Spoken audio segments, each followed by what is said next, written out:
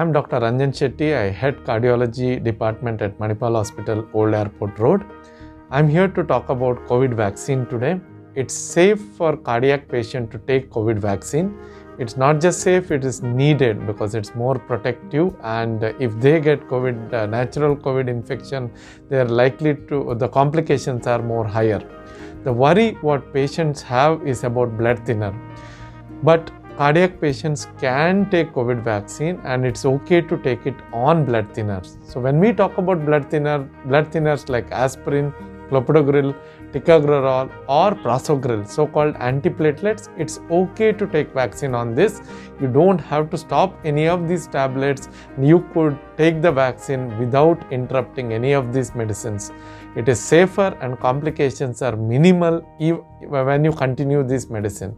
But there are some blood thinner which may be dangerous. They are what we call as anticoagulants. So that includes drugs like warfarin and coumadins. It also includes drugs like dabigatran, apixaban and rivaroxaban. These are very strong blood thinner. So most of the time what we advise these patients is to stop these drugs for 2 to 3 days and then take COVID vaccine, because any injection in them can produce bleeding. So just to summarize, any people who are on antiplatelet like aspirin or aspirin-like drugs, just don't worry. Go ahead and take the vaccine. But if you are on stronger blood thinner, meet your doctor, make some adjustment in the dose and then take the vaccine.